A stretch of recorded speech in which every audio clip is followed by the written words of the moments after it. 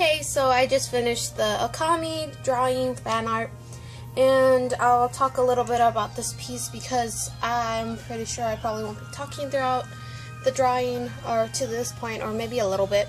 But either way, I got asked to do a commission for a fan art of a goddess named Okami, and basically it's a game for the Wii U's. I think they had adaptations or something like that. But yeah, the person who commissioned this drawing and fan art is actually a friend of mine, so I was happy that I got my first commission ever, and then I'm like, yes, it's about time. Because my sister's friends want fan art for me, but none of them are like willing to pay, and this is like the one friend that wanted to buy it and everything. So I was happy having my first like commission art and like someone asking me for it, and then I'm like, yes.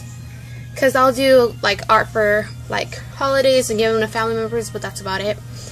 So yeah, this is done, and I've been trying to play with colored pencils more, and like I want to say, for me, this painting, or like not painting, drawing, because there's Copics and then there's Faber-Castells and that type of thing, because I'm still trying to master color pencils at the time. So yeah, but for most of these things I did like free search. Like I know in Japan they use this type of pattern, but I put it on the side instead of not like the curving like this way.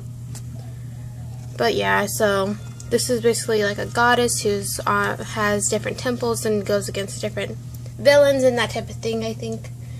But yeah, I haven't checked out the whole game, even though I was drawing this character.